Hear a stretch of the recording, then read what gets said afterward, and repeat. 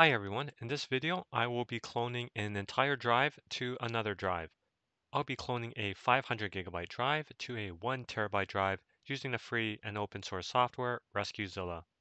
You can clone a smaller drive to a larger drive, like what I'll be doing, or a same size drive to another same size drive like 500 to 500. Now, if you want to do a larger drive to a smaller drive, like a 500 gig drive to a 250 gig drive, then there's a little bit more work to do, but it can be done, and you can click on the link above for that video. So I'm going to open up disk management, and I have disk 0, it's my 500 gigabyte drive. Disk 1 is my 1 terabyte drive, and here is my 4 gigabyte USB drive where I'll be putting RescueZilla on. So I'm going to go download it. I'm going to go to rescuezilla.com and then going to download and then download the ISO. And then next, I'm going to download Rufus. I'm going to go to rufus.ie. And so I can create a bootable USB drive with RescueZilla. I'm going to scroll down, download Rufus Portable. And then once downloaded, go into my downloads folder, open up Rufus. Yes. Yes, check for updates. And then select your USB drive, and then select the ISO, RescueZilla. My system is using UEFI, so I'm going to change this to GPT and leave the rest as default and hit start. Okay. And we get a window here saying another program or process is accessing the drive because I have disk management open, and just hit yes. And it's giving a warning. Okay. Okay, it has completed. Close.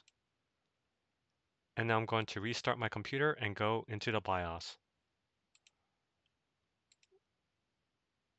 Hit delete. Go on my BIOS, security, and then going to secure boot, and then secure boot enabled, and going to change it to disabled. Going to hit escape. Going to go into my boot options and ensure my USB drive is selected, and then save changes and reset. All right, it has booted the USB drive, and we see the RescueZilla language selection. I'm going to select English, start RescueZilla.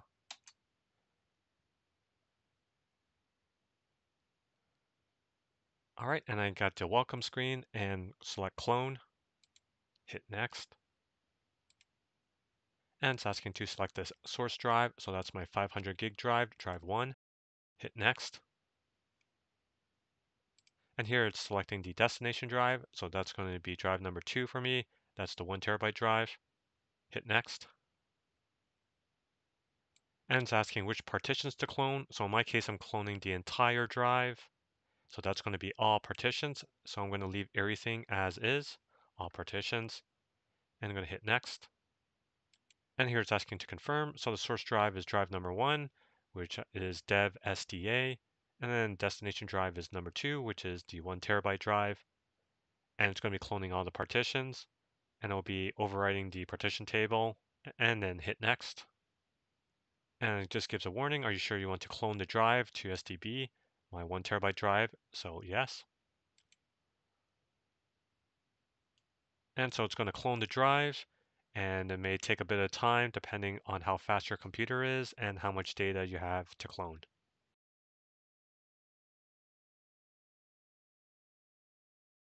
All right, it has completed and gives a summary. Hit next. And you can close the window. And now I'm going to shut down my computer, unplug the USB drive, and unplug the 500 gigabyte drive. So I just have the 1 terabyte drive that I have connected and boot from it.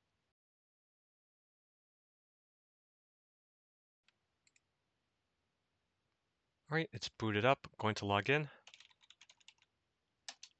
Open up disk management. And we see my 1 terabyte drive, and there's the EFI partition that's been copied over, my C drive, and the recovery partition. And if I go to my downloads folder, and we see all the files are there.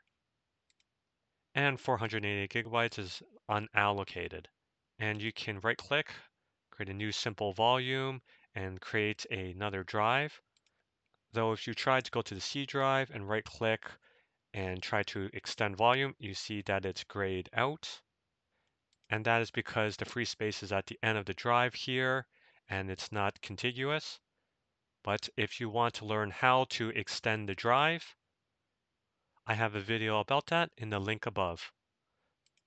So that's it. That's how you can easily clone your entire drive using the free and open source software RescueZilla. I hope this video was useful and I thank you for watching. Bye now.